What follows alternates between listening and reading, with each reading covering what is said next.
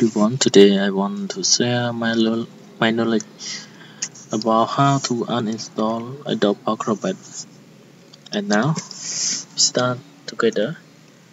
The first, we go to Control Panel, and then we go to Program and Features.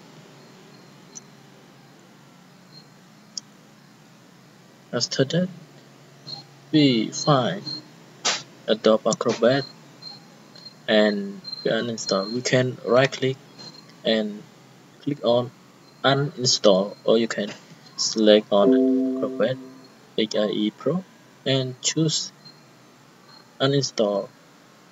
You can click it, right click and uninstall.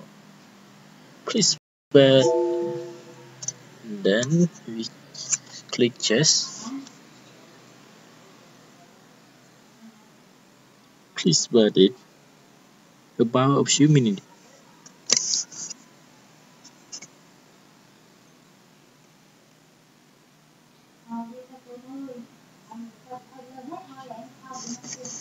About a few minutes.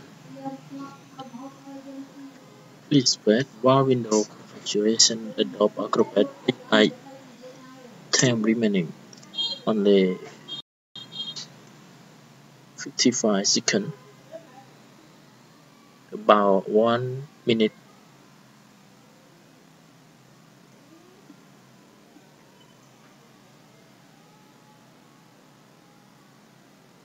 If don't want some program, we can uninstall, or we want to the new program to install in our PC or computer, you can uninstall the old program.